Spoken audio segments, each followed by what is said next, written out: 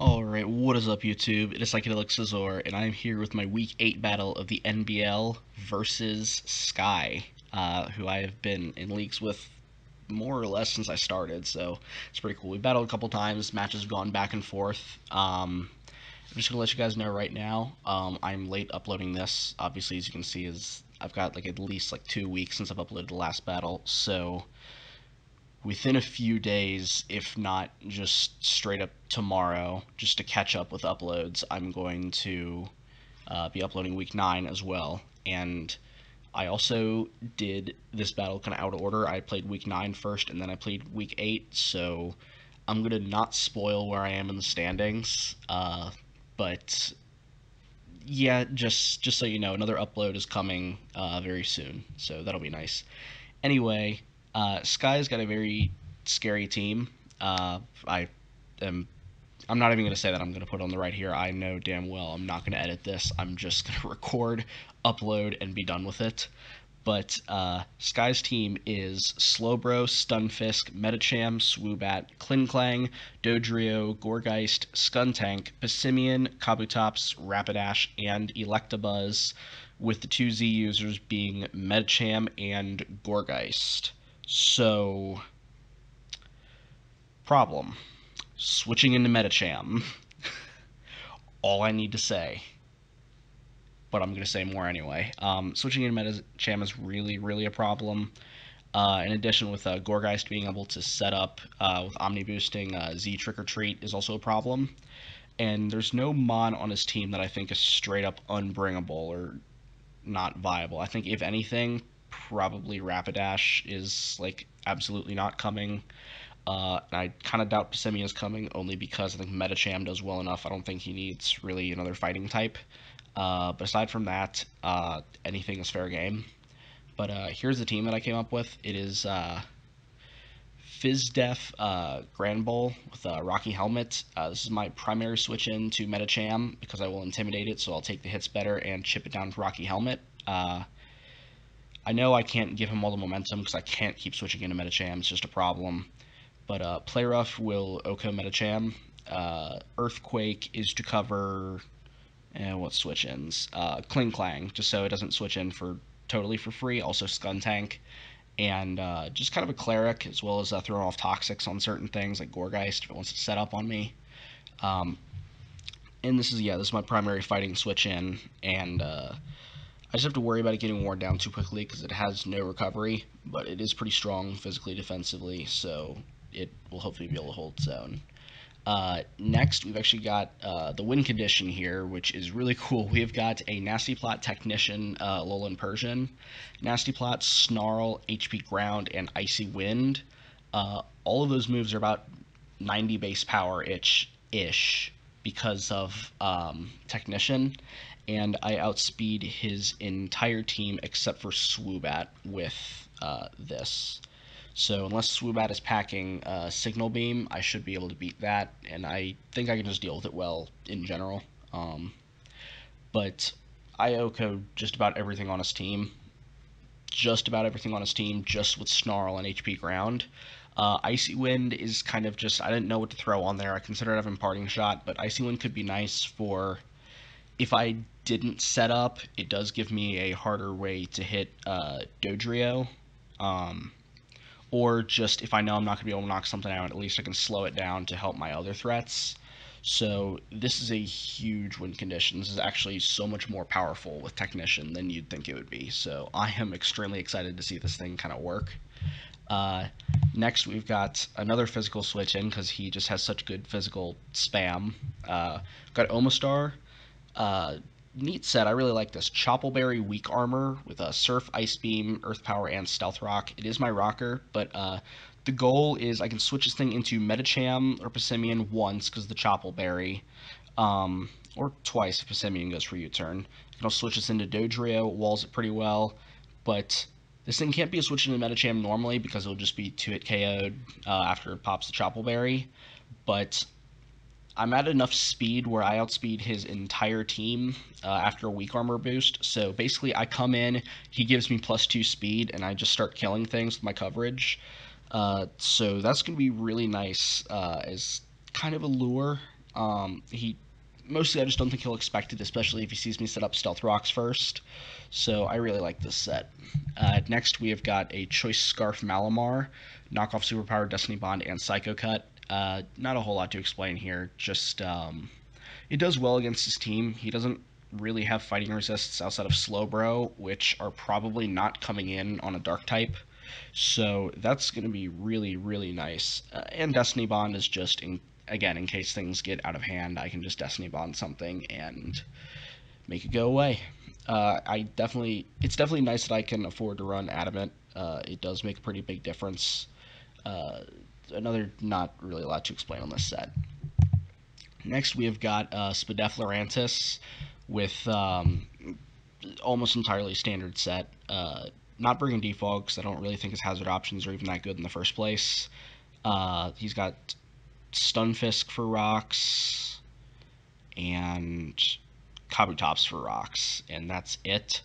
Both of which lose to Lurantis. So if I wanted to bring defog, I definitely could, but I didn't think it was worth it. I thought Toxic was more important.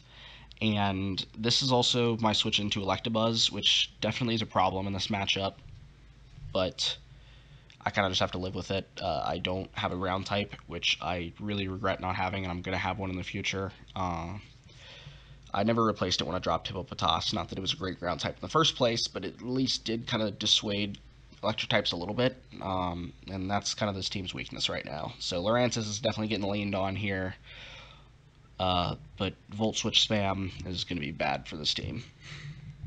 And then finally, we've got a secondary win condition, a Tailwind Braviary with Phytinium Z, Dual Stabs, and Superpower. Superpower, I don't even need the Phytinium Z to necessarily get any Okos. I'm pretty sure with a little bit of chip, I Oko Klinklang with Superpower anyway.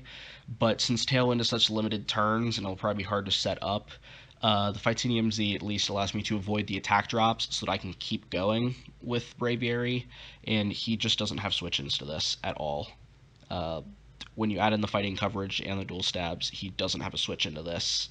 The only thing is I'm going to need Slowbro a little bit worn down because I don't think that I 2-hit KO Slowbro.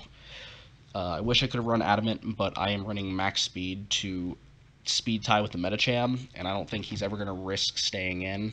So that's at least a good thing to note here. So with all that explained, let's get into the match. As you can see, he brought pretty much what I expected. He's got his Dodrio plus Metacham, which is a really good offensive core. Slowbro is almost single-handedly being the defensive mon on this team, and it looks like Kabutops is the stealth rocker, although I don't know if I picked up on that necessarily when I first played the game, so that's kind of a problem. So let's get into this. So first off, we have got Scarf Malamar lead, which is immediately revealed turn 1 to be Scarf Electabuzz, which is really a problem. And I'm able to switch in Omastar here and get up my rocks. Kabutops comes in. Do I stay in here? No, I switch out to Grand Bull to take the hit, but then he sets up his own rocks, and so I haven't watched this replay actually in a couple days, so I don't remember exactly how some of these go. But he does switch into Slowbro here as I go for an Earthquake. I definitely wanted to click Toxic, but I thought Klinklang was coming in, so that's why I clicked Earthquake. I do fire off a Toxic now, but we end up trading Toxics, which is going to matter a little bit because I don't want any unnecessary chip on Grand Bull. So because of that, I'm definitely going to switch out here. I'm going to go into Lurantis, which handles Slowbro extremely well. But I didn't predict this. It just handles Slowbro well, and I happened to... I do get Toxic by the Kabutops, though, which is annoying. So this thing can't sweep because I won't have time to get up my special attack and then start sweeping things before Toxic starts being really a problem. So he's definitely going to go Dodrio here, and I'm going to be able to go Omastar here pretty safely. He is going to Brave Bird me, which is going to proc my weak armor, and I still have my Choppleberry intact, so I believe I can still take a hit from Metacham. I'm not entirely sure, but I'm going to Surf and knock this thing out, so that's going to be awesome. But he gets to continue to bring in this Electabuzz, which is a huge pain in my ass this game is he fires off a completely free Volt Switch, and he's going to get to go right into, I believe, Metacham. Yep, goes right into Metacham, and something's going to have to drop here. Something is going to have to drop. That's going to end up being my Grand Bull, which he is able to hit KO because he does predict and go for Poison Jab here. I'm chipping it down a little bit, which is nice with Rocky Helmet, but because he made that prediction, he's going to easily be able to hit KO me.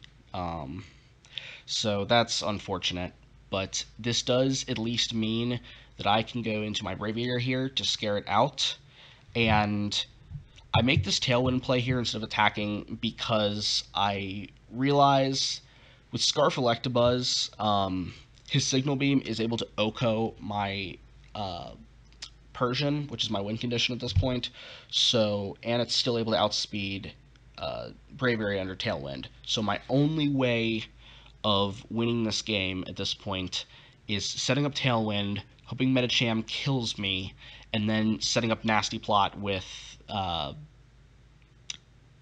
Persian and going for game here. I realize this may not have worked because he easily could have just stalled out the turns with other Mons and gone into Electabuzz later, but I was hoping that I could remove his other Mons like Metacham and then just have Lurantis be able to 1v1 it later. But see, with a high jump kick, he is barely going to avoid knocking me out, which I wanted him to knock me out here, but I am going to go for a Brave Bird here and kill myself to the recoil. So I am then going to be able to go right into my Persian here, and I'm going to set up a Nasty Plot. Sorry for the pace of this, but I feel like normal goes a little too fast for me, so I just have it on slow. I'm going to set up my Nasty Plot here as he reveals the Yawn. I can't switch out because with if I'm not out under Tailwind, I lose anyway. And I miss a Snarl. So, while I don't think it affected the outcome of this game, it did affect differential, which I am extremely close in differential for playoff races, so that definitely matters. I just let O'Malley go to sleep here, which I don't know if that was a good move or not, but it's what I did. And at this point, you're going to see that Kling Klang is able to set up a shift gear. I'm just hoping at this point I can get the 2-turn Wake, but I'm not even going to be able to outspeed, so he's going to knock me out with Gear Grind. And here you're basically just going to notice me getting destroyed by this Kling Klang for a 4-0 loss. He didn't even need to go for Wild Charge, but he did it anyway. So that's going to be GG, Skye. At this point, we are 5-3. I don't remember the differential, but it is what it is. So we lose. We are still in a playoff spot right now, but where we are with the playoff race right now, it is coming down to the last spot going between myself and Opposite.